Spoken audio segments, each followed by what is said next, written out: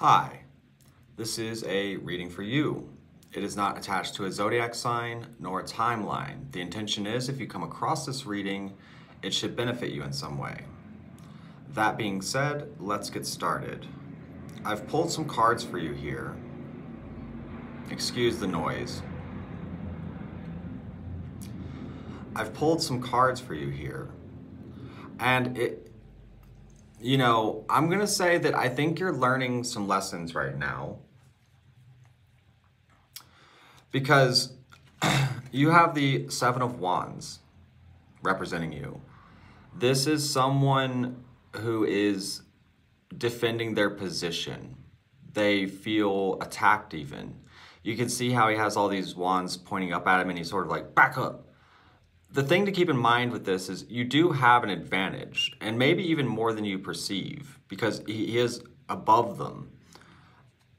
However, on your mind, this is sort of a wounded perspective. This could come from past situations or scars that have been left on your emotions or mentality. This is someone who feels like they need to protect what little they have. But I feel like what you're going to come to realize through all this is that you have a lot more than you realize. And it's interesting because, crossing you have the Two of Swords. I feel like this is sort of a self-imposed prison, or having someone around you who kind of doesn't know how to deal with this. They feel sort of stuck. It's like, I don't know the solution to this. But on ground level, it's like there's healing on your end. And this card somehow snuck in twice, because even in the outside influence, we have it again. Okay, so I feel like, especially if it's involving another person, I feel like there's healing on both ends. And it's beautiful, because the outcome of this ahead of you is the Queen of Cups. So this is bringing you to a new level of fulfillment, a new level of focus, a new level of understanding, especially in your emotional self. And, it's like you're sort of pondering how all of this will go, or the value of this, or how it will look. And I feel like you're able to let go. I feel like you're able to move intuitively, because in the outcome we have the Star. There is relief. There is a sense of healing, of refreshment, of transformation, of alchemy. And this comes through your experiences and your realizations in situations that maybe struck up difficult emotions, or, even triggers for you. And this brings us into sort of a new chapter, because from this point, it's like we move into realizations. You have the Tower on your mind. So it's like the structure of how you have seen things, the structure of how you've felt about things, how you've operated, it's kind of collapsing. And that can be unsettling. But in this case, it's very necessary. You're represented by the Ten of Pentacles. So it's sort of coming to understand that you do have solid foundations here. And I feel like you're becoming aware of a lot of your own shortcomings as well. And you're able, behind you, you have the Ten of Wands. So I feel like you're able to sort of, take an honest look at this and start to drop some of this excess burden. And maybe also realize that you have certain people in your corner, or you have a valuable relationship, or you have people you can trust, because you have strength in the outcome. This is a restored sense of faith. And though, maybe your actions have confused someone, they're willing to roll with it.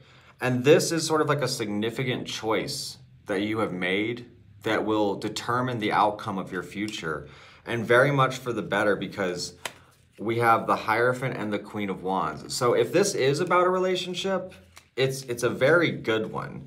It doesn't have to be. It could be a union with yourself, or like a partnership, or, something that comes along that is significant in the sense of your self-development and life, or even professional development. If you're resonating so far and you're enjoying this reading, definitely feel free to like and subscribe. I also do have the option available to book a personal reading with me, available on my website, which you can find in the link below. And there is always an extended version of these readings available on my Patreon, which is also available in the description below.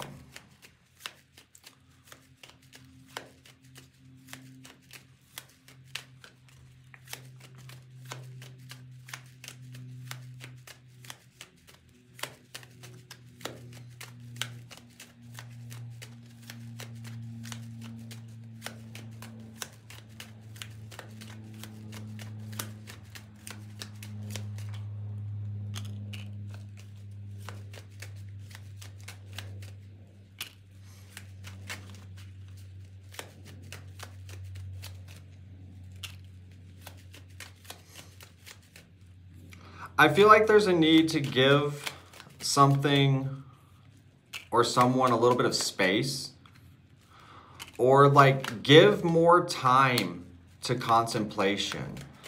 Like, don't feel like you have to move on whatever impulse comes to mind.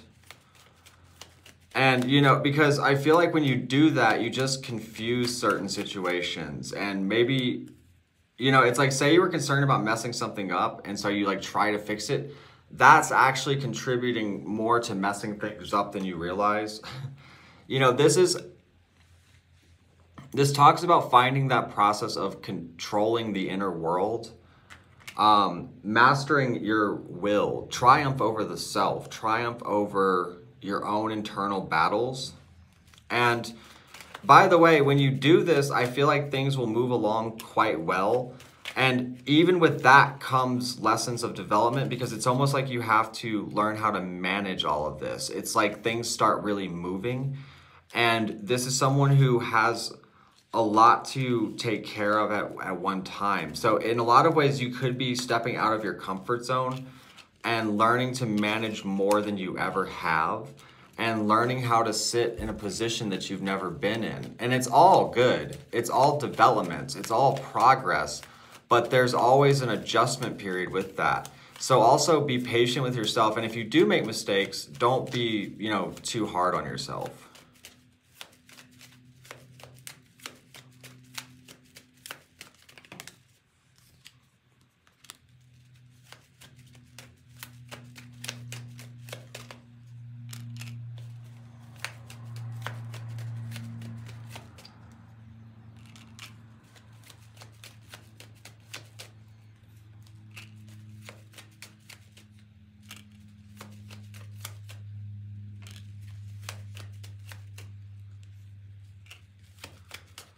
Yeah, there's clear direction to the sun.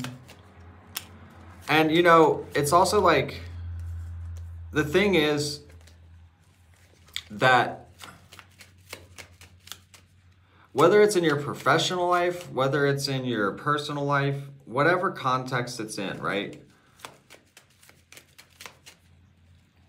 Nobody wants to, like, work with someone or be with someone, or you know, life doesn't respond well to hasty or even like aggressive behavior.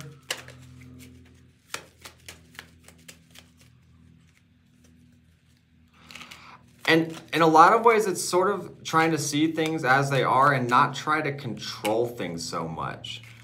It's almost like you find more control when you let off a little bit.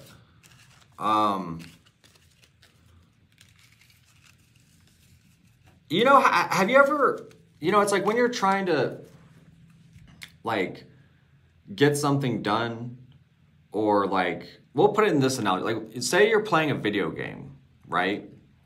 And you're losing, and you're getting frustrated because you really want to win, or whatever, right? But the more frustrated you get, the harder it seems to get, the worse you seem to do. Whereas you may come in another day totally refreshed and not so attached to it, and you just start playing, and then it's like, boom, winning streak. Because you're approaching it from a relaxed, calm state. You're not letting your frustration, like, get in the way of how you do things. And you can apply that to anything, you know, with your work, with your relationships. It's like when we're in that spot, you know, sometimes it's better to just step away, because the more frustrated or more like honed in on making something work you get, you tend to meet with more resistance.